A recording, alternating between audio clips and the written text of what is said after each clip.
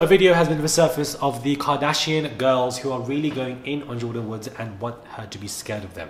Hey guys, it's Morali back at it again with another video. If you have not subscribed, guys, click that button. It's daily and consistent content, and let's get straight into this video. I was about to end it again. I don't know what I'm doing. Anyways, a video has come resurfaced from the Kardashian show where Khloe is talking about how, you know, they're all, not just Khloe, but the girls and Kimora as well, talking about how, you know, they need to scare Jordyn Woods. She's like, you guys look weak as you need to get the world scared of you, and you need to set the tone.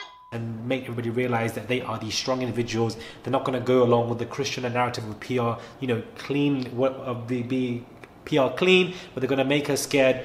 Let's be real for a minute, because if we look at the age disparity, when this was all going on, Jordyn Woods was like 19 years old and Khloe was 68.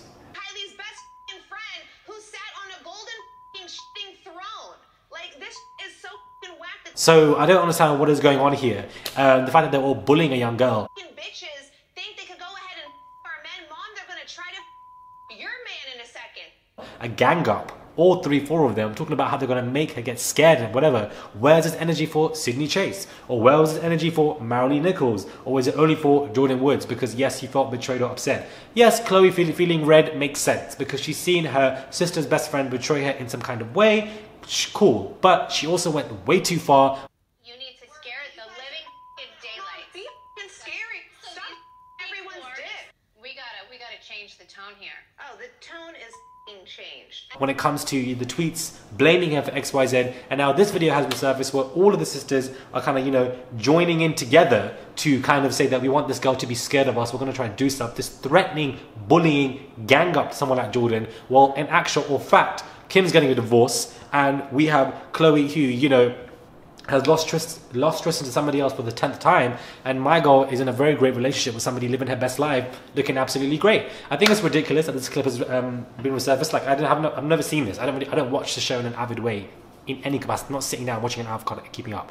Talk about them, cool, I'm not going to watch them. It's just way too long for me. But I think the video is crazy, and I think it shows the lengths they went to try and defeat and kill her career, but she only came out on top because the Kardashians thought they got so power delusion that they were in a huge power trip. They thought we are these big influencer girls, we're going to bury this girl, but didn't realize that the whole social media tide went completely against them. And of course, of Jada Pinkett Smith and Will Smith, who were on her side, which I think helped her massively. You know, she's not innocent, Jordyn Woods. She's not right in this situation, 110%. She shouldn't have entertained Tristan, so I get it. But at the same time, they went way too far. The bullying was disgusting to see, and I'm glad that she's risen up. And a video like this has just irked me, so I thought I'll just let you guys know as well.